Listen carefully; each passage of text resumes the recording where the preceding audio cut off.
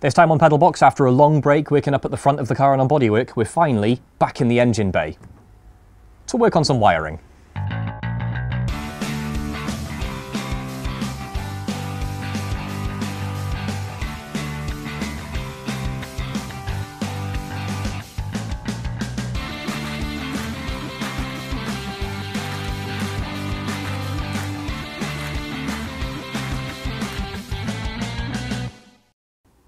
So the biggest goal we've got for this episode is to get the engine and all of its electronics and wiring ready to install that new ECU that we've spent so long talking about. One of our big worries obviously for a long time has been that we've screwed some wiring up, that we've got short circuits in somewhere, and that we might zap our second ECU, which is why we've been doing all of this testing that we have for the last few episodes. But with all that stuff down at the fuse box and relay units at the front of the car done, we think we're about ready to start getting the engine working.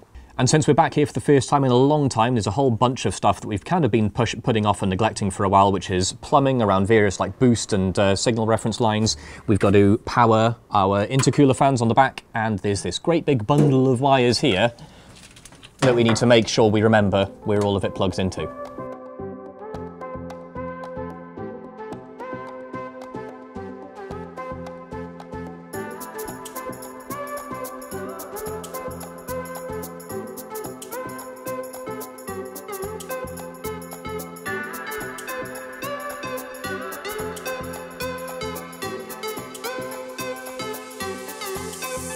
So this stage was a bit of an adventure. We ended up digging a lot further into the engine loom than I really expected us to when we started out, but we've peeled a lot of it apart, branched it off new places and routed it in ways that make a lot more sense for us.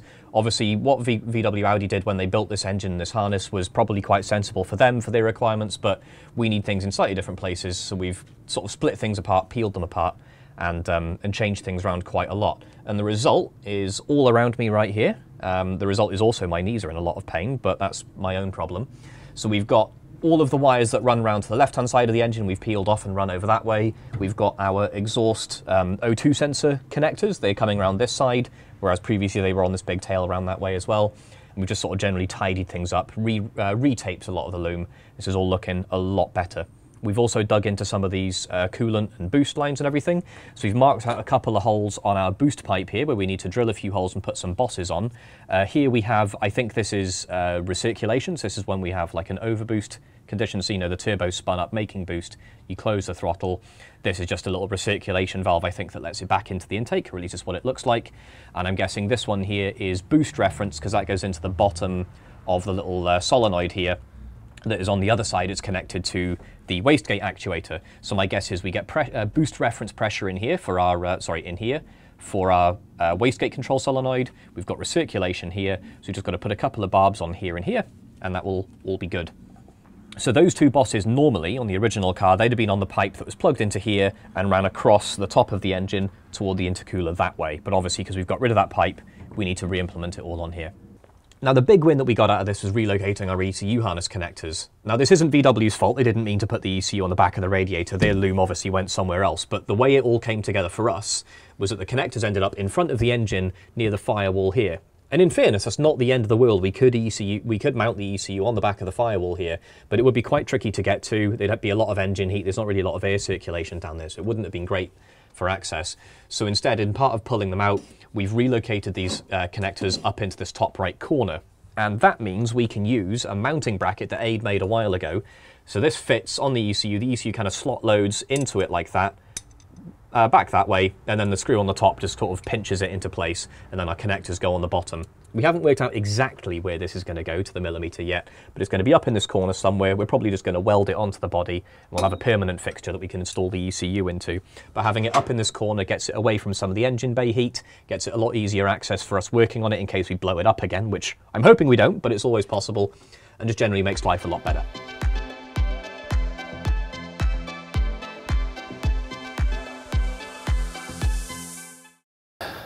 Now, another job we've been putting off for far too long is installing our diff blanking plate. This is a lovely billet piece of aluminium that I got off eBay, and it has 3 little O-rings in. These two block off fluid pathways from the diff into the transfer box, and this one just sits around the mating surface where it basically blocks off where the original transfer case would have had an outlet going in, inlet on the transfer case from the outlet on the diff, which would mate up between the two. So it just seals that off. And then our new output shaft drops straight through there and sits on the side of the diff. Now, the one that I originally bought quite a while ago, which is why this has taken so long, I bought a stubby one. These are unfortunately not the correct one that you need to make a four-wheel drive box into a two-wheel drive box, but now we've finally found this one thanks to Matt. So we've got this all ready to go. We can bolt it on the side and finally get the diff set up so that we can start looking at our drive shafts as well, which is another thing we just haven't really looked at properly. You need that, Chris. You need 1, 2, 3, 4 bolts. Doesn't seem big enough to fit over the fingers.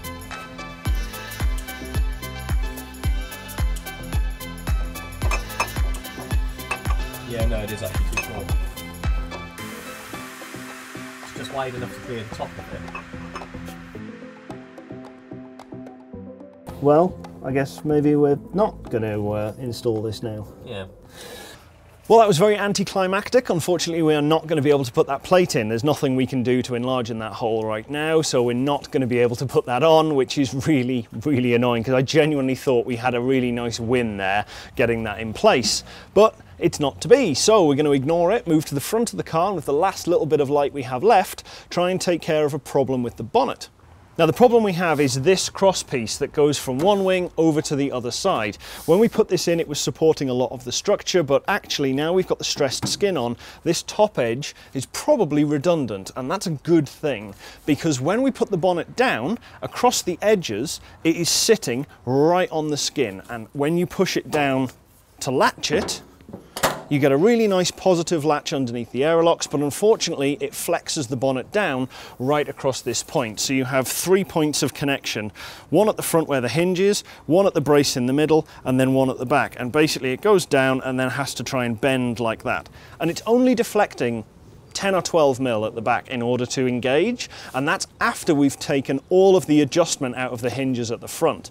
They've got some nice big square holes in, and we've got bolts going through, and they just allow us to position it so we get it really nicely centered up and down in the body line. And even with that amount of adjustment completely used up, with the front edge of the bonnet sitting probably 10 mil too high compared to where we designed it, it is still not enough to give a small enough amount of deflection that keeps the positive engagement on the latch and stop this from cracking, which is really, really frustrating. So we're going to have to look at removing this section of box that goes across the car, edge to edge. If we really do need to put something in again, we can go down lower. That won't be a problem, but we think it's completely redundant anyway. So remove that, and then we're going to put a brace across the side because we have this little notch here, which is what goes around this box section.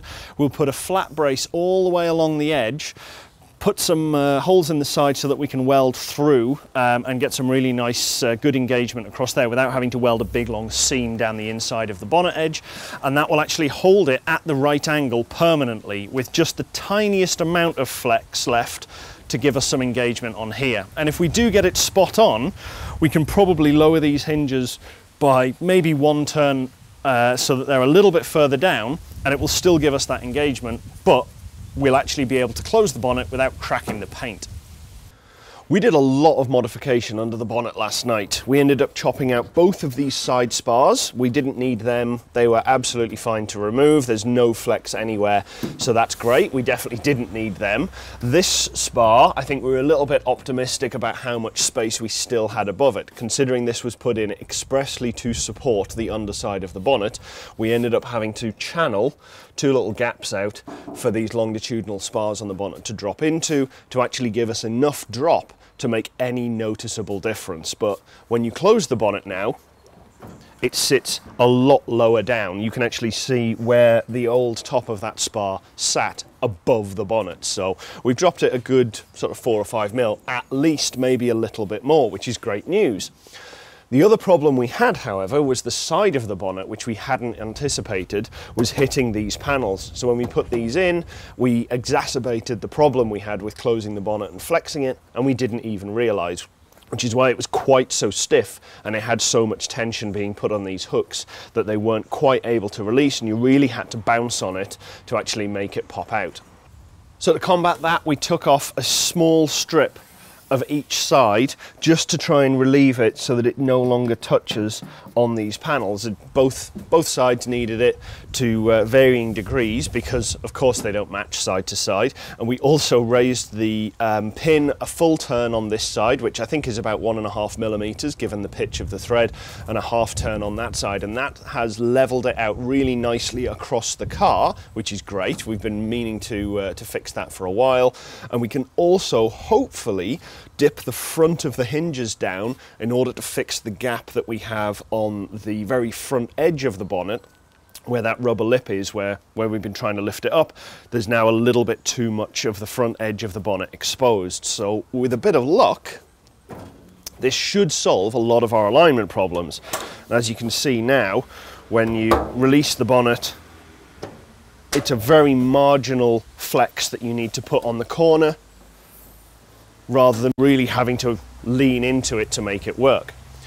So in order to try and get that flex that we still need to put in coming across the entire bonnet, rather than being focused around this particularly weak spot here where we still need a gap to go around the lower spar that comes out to the wing from the inner structure, we're going to put another piece of angle bracket in, just a very small one, but instead of having it coming down the side, as I say, we need this hole, so we'd have to take so much out it would be pointless. We're going to flip it around the other way, because inboard, being a diagonal brace, we have a little bit more room in order for it to clear, so we can put something in, join it onto this spar, weld it on the underside of the bonnet, and maybe then fix the paint after we've done all of this welding.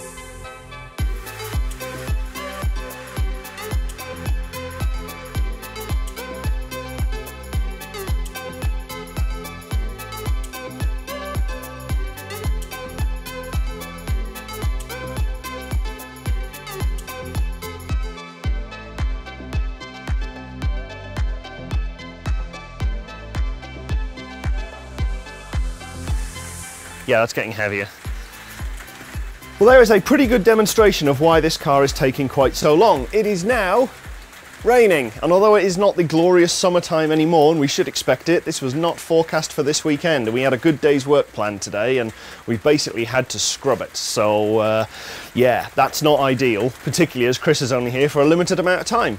Yeah, and I don't even have a microphone on, so I'm going to let Aid handle the whole outro, and I'm going to go get a cup of tea. See you in a minute. Now, on the upside, one thing we did do this week, before I threw it on the floor, was make up the IVA list. This is everything. I've gone through the IVA and checked off every section, things we need to make sure that we actually have checked, finished, to be able to put in for the IVA. So we're going to start working through that list very, very soon. And I'm also going to try and do a series over the winter looking through the whole IVA bucket and what things mean what and what you have to do and why things are the way they are. So look out for that probably next year. Hopefully you've enjoyed watching. Do subscribe to us if you haven't already. Hit the like button, comment down below what you would do other than, say, build a garage across the top or put a cover up that's big enough to hold the whole car in.